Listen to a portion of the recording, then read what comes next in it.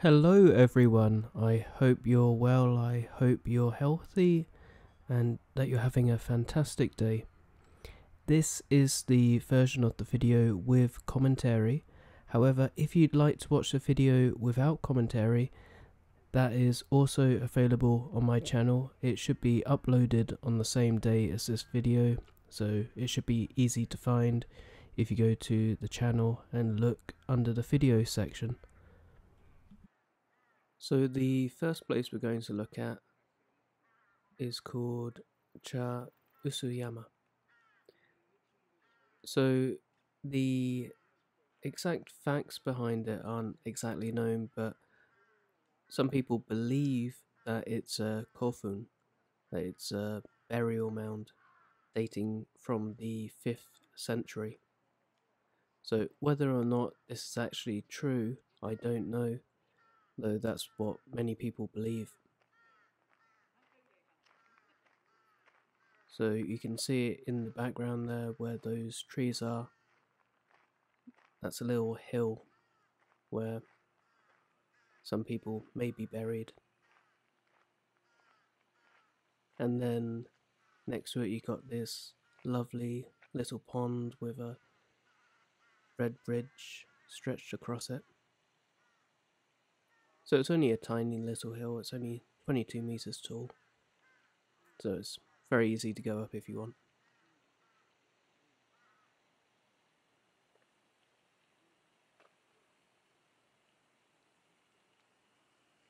So this is a nice place to come in the summer.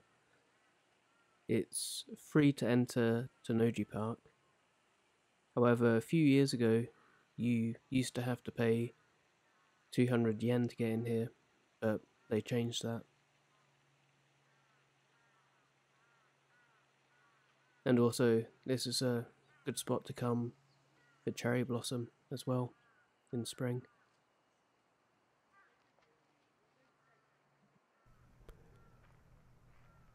And we're going to walk to Shinsekai now. And on the left, you have the Osaka Municipal Museum of Art. So this is quite an old building. It was built in 1936.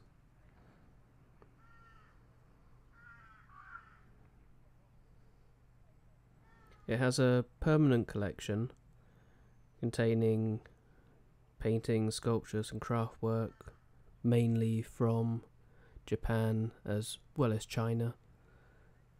And then it has lots of special exhibitions, for example Picasso, Monet. However, because of what's going on in the world at the moment, there aren't any upcoming exhibitions this year.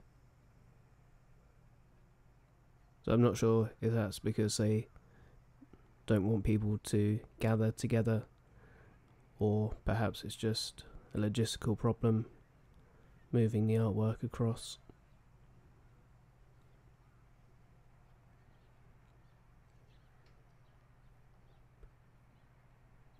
So to go from this Museum of Fine Arts across to Shinsekai, you walk across this elevated footbridge.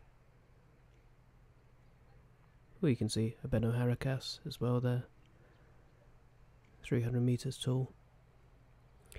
So yeah, back to this footbridge.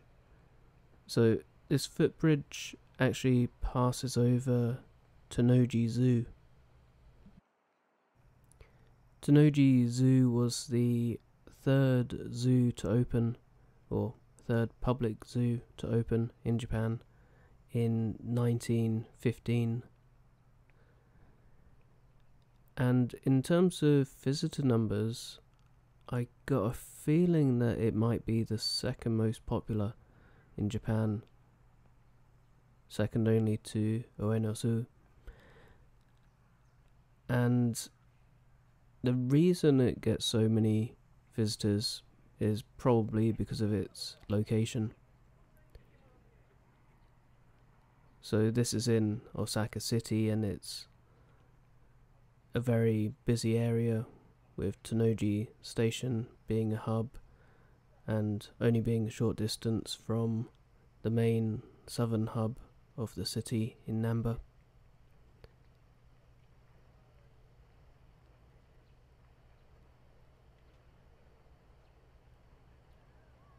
It's also very cheap. It only costs about 500 yen. Well, not about 500 yen, exactly 500 yen for an adult to enter, which is about $5. So that's incredibly cheap compared to the zoos in England. However, I have to be honest, it's not the best zoo in the world, but it is incredibly cheap. They have quite a big range of animals. I think they have tigers, lions. They used to have an elephant, but now they don't. The elephant passed away, but they've got an empty enclosure still, so I don't know if they're going to find a new one. And also on the right you can see Sutenkaku. Sutenkaku is a really popular landmark in Osaka, and if you buy any type of souvenir from Osaka, it will often have an image of Sutenkaku on it. The current height of the tower is 103 meters, and the observation deck is at a slightly lower height of 91 meters.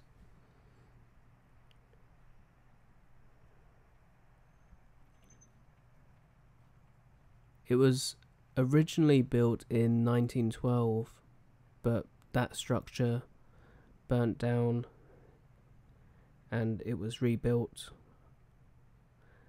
But when it was first built in 1912, it was at a much shorter height of 64 meters. However, at the time, standing at 64 meters, it was the second tallest structure in Asia.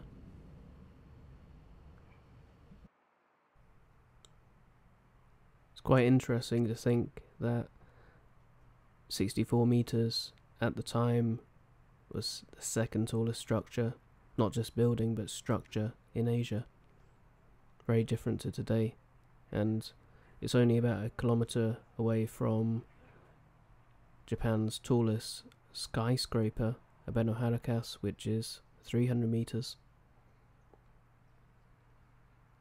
So as I said, the original structure was destroyed in a fire in 1943, and because at the time Japan was obviously involved in World War II, rather than rebuild it, they used the remaining steel for the war effort.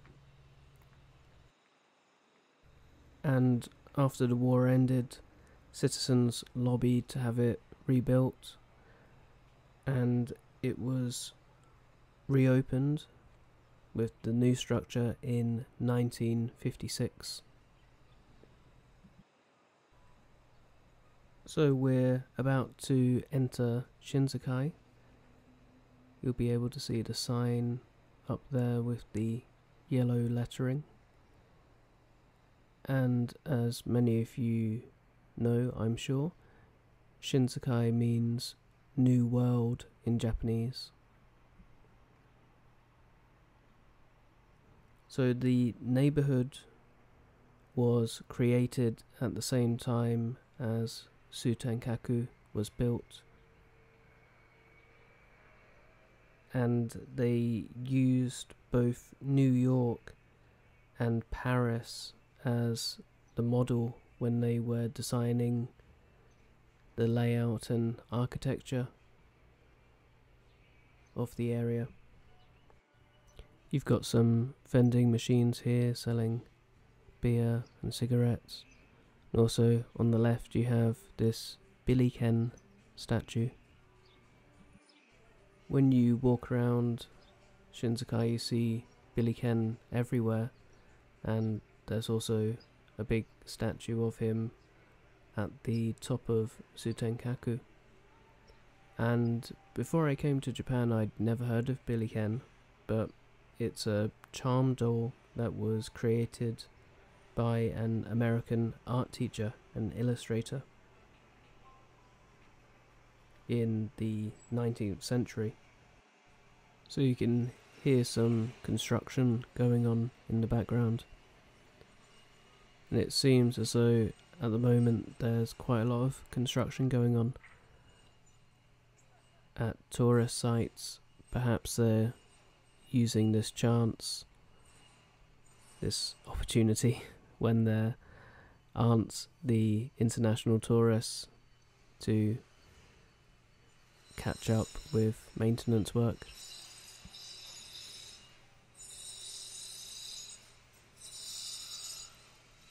So this video was taken in the afternoon at about 3 or 4 o'clock, so most of the restaurants are closed at this time. This area is definitely focused on nightlife, so it's a lot quieter during the day.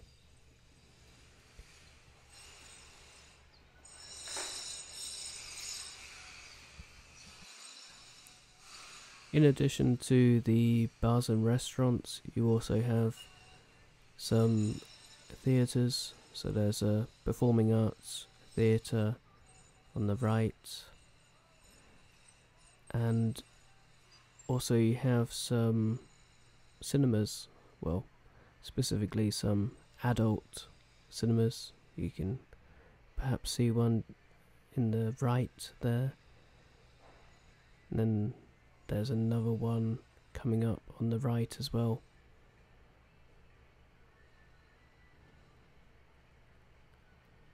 It seems as though they're catering to the very male population of this area.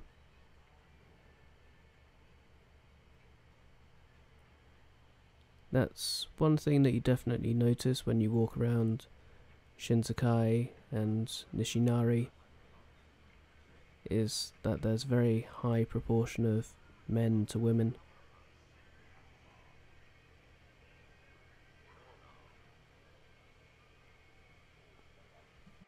And we're coming up to, I guess you could call it, the main strip of Shinsekai,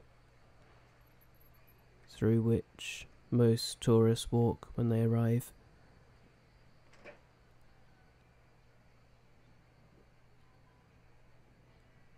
And at night you have lots of people from the bars and restaurants standing around on these corners, trying to get people to go to their restaurants. And you have a shop on the left there selling lots of souvenirs. And then this is just another look at Sutenkaku.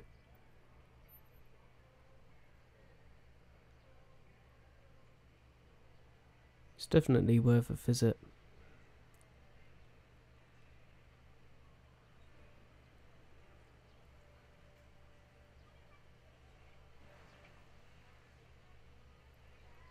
You also have some gacha machines there. So you can maybe see a couple of fellas who've had a bit too much to drink on the left, having a nice time. So yeah, back to the food. The main food for which this area is famous is kushikatsu. And kushikatsu is deep fried, skewered meat, fish, vegetables. There's lots and lots of different types, Popular ones include Renkon, which I'd recommend, or Renkon Lotus Root. And when you eat the kushikatsu, you dip it into a sauce which is, well, it's difficult to describe the sauce actually, but it's very similar to Worcester sauce. I think they do actually use Worcester sauce. I think it's perhaps a mix of Worcester sauce, okonomiyaki sauce, and tomato ketchup. So usually you would order a selection of them, at least about five with a beer. It's usually a good ratio. And also if you look up, you can see a big fish, so that's a fugu fish, advertising that they're selling fugu, which is blowfish or pufferfish. So you probably heard of fugu, and you know that it's poisonous if it's prepared incorrectly. It's a popular delicacy throughout Japan, but apparently it's a lot cheaper if you eat it in Japan compared to in Tokyo or elsewhere.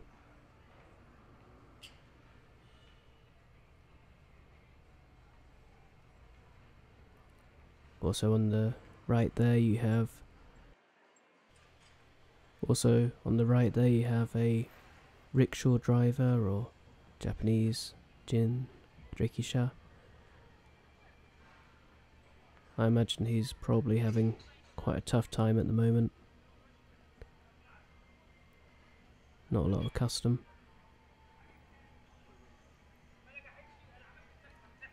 Also have a barbers there on the left. And also on the left you have a little amusement space. Yeah, there's also some good retro gaming to be had in Shinsekai. There are several arcades dotted around, and you can play some 80s and 90s classics.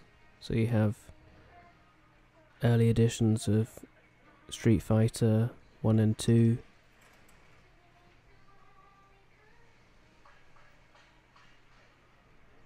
the world's first 2-player arcade game, Donkey Kong,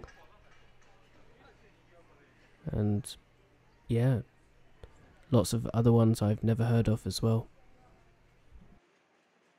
Also on the left you're going to see a clothes shop selling stereotypical Osaka clothing, and by stereotypical I mean that Japanese people associate Osaka with, well, one, Yakuza, and secondly, Osaka middle-aged women, or obachans, are famous for wearing animal prints.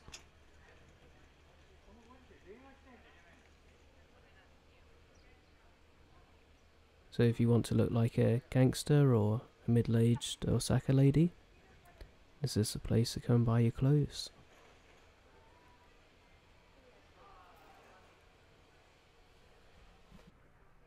So now we're heading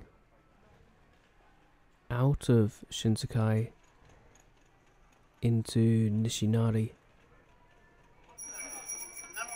and down this alleyway you have lots of different types of restaurants on the left and right.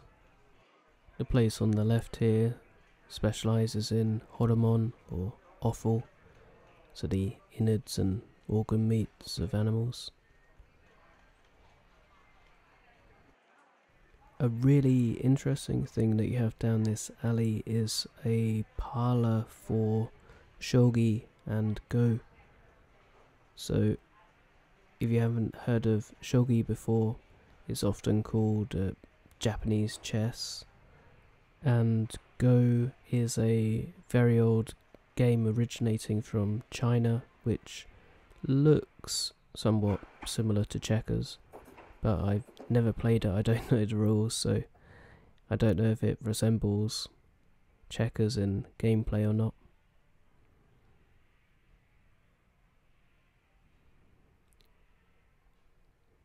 So often when you walk past the shogi go hall, you see many people standing outside the window watching.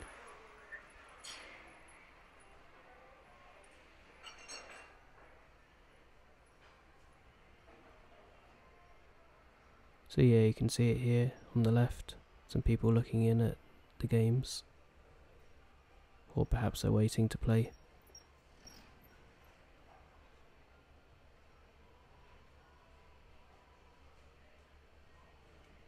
Sushi and tempura. You can see on your right there some place selling cigarettes. I was really surprised how cheap cigarettes are in Japan. I don't actually smoke, but I always look at how expensive cigarettes are when I travel to different countries, so I just think it's an interesting comparison that you can make.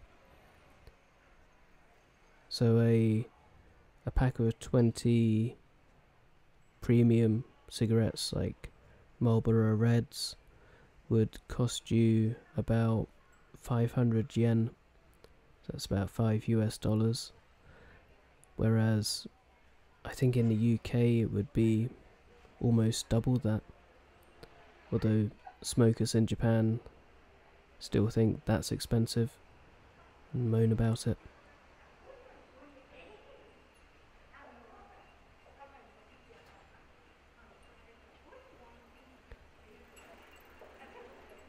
Also, after this tunnel, you'll see a really big pachinko parlor on your right.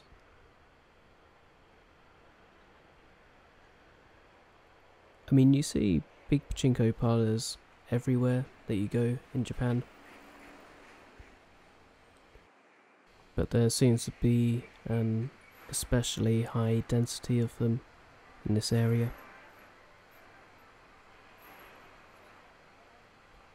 If you haven't played pachinko before, I personally don't think you're missing out on much. It's very overly stimulating. So I'm not really a fan of it myself, because it's incredibly noisy and you have lots of flashing lights and you have a stench of smoke everywhere. Although I'm pretty sure that the smoking bans that are coming into force at the moment throughout many different types of Japanese establishments are also applying to pachinko parlors, so maybe they're not smoky anymore.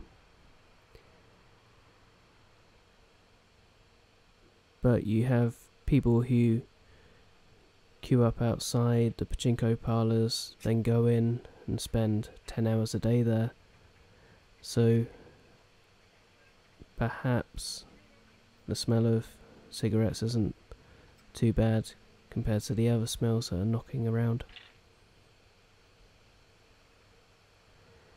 So this area of Osaka, Nishinari, and the station that we're heading to, Shinimamiya, has a bit of a reputation. It's regarded as a dangerous area. But I think danger is always relative. So it's considered dangerous in Japan and dangerous by people living in other areas of Osaka. We'll also have a church here on the right. I'm not sure what type of denomination it is.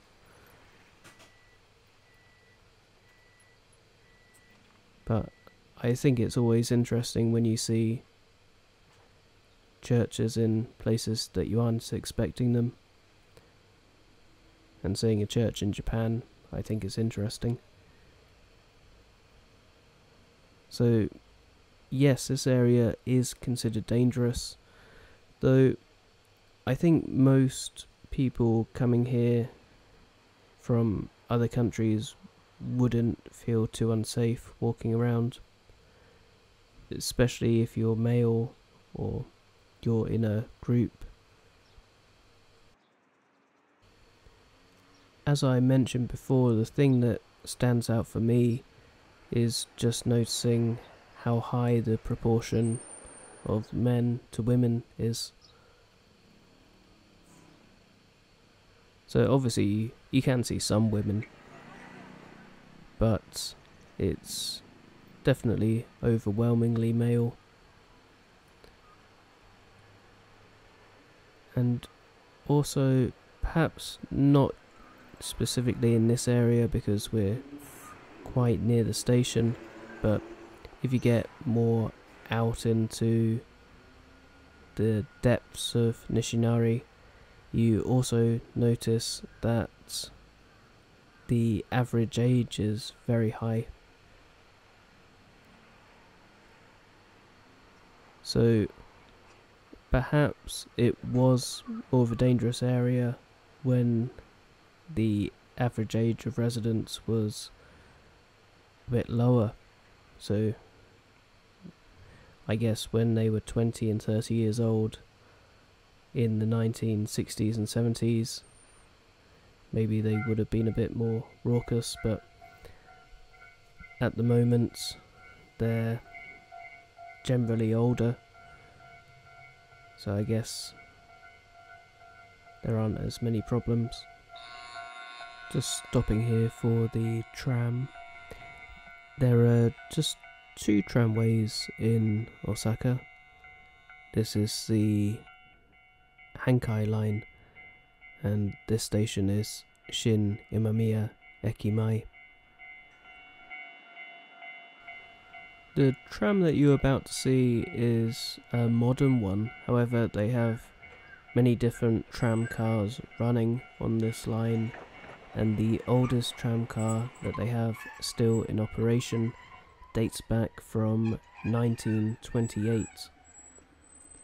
So if you're into trains and trams, it's definitely worth checking out if you come to Osaka. So we're almost at the end of the video, and if you're still watching at this point, thank you very much. And also, if you haven't already subscribed to the channel, please consider doing that. So, also leading up to Shinimamiya, you have quite a lot of hotels on the right.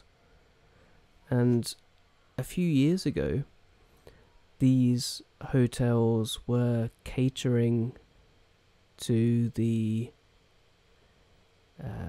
I guess, semi-homeless population in Shinimamiya.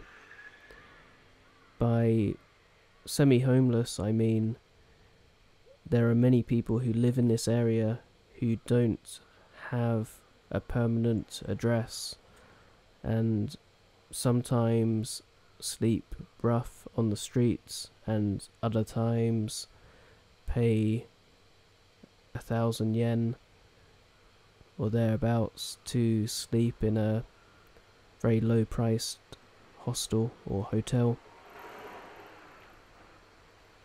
So yeah, leading up to the station you have many hotels which used to cater to those people, but from a few years ago there was a big influx of tourists into Osaka, so many of these former low-cost hotels renovated and started catering to the international tourists.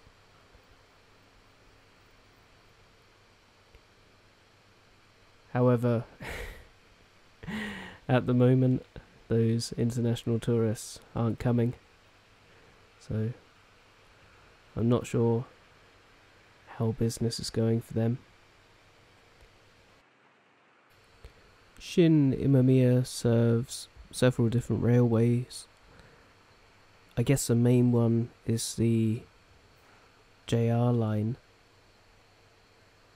So Shinimamiya is part of the Osaka loop line, but also from this station you have the Nankai railway, and as we just passed as well, the Hankai tramway,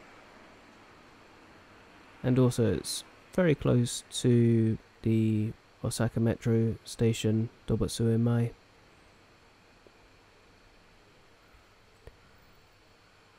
So thank you very much for watching the video. I hope you enjoyed this commentary video, and if you did, please leave a comment down below giving me any feedback or letting me know what you want to listen to in terms of commentary or what you'd like to see in the videos. And also, I hope you have a wonderful day if you're at the start of your day, or if this is the end of your day, I hope you have a wonderful tomorrow. Thank you, and see you in the next video.